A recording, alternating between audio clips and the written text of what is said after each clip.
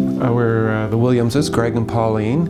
We're both retired RCMP members, and we've been married for 44 years. And counting. And counting. It's not just a cemetery, it's a park.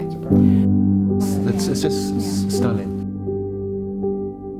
We love the sacred space where we've attended friends' celebrations of life. The wood, the boulder, the light, everything. Inside, outside, it's absolutely beautiful here. We love it.